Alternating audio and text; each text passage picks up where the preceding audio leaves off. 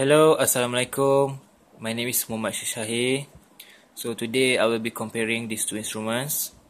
So on the left is electric bass. On the right is an acoustic guitar.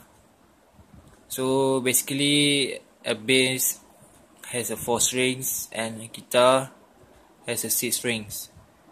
An electric bass is usually plugged into your amplifiers while you are playing, or you will not hear anything you play.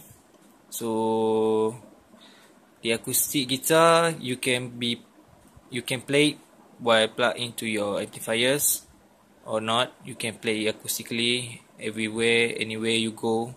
So that is the best part of the acoustic guitar. So this is my comparison video. I hope you like it. Thank you very much. Assalamualaikum.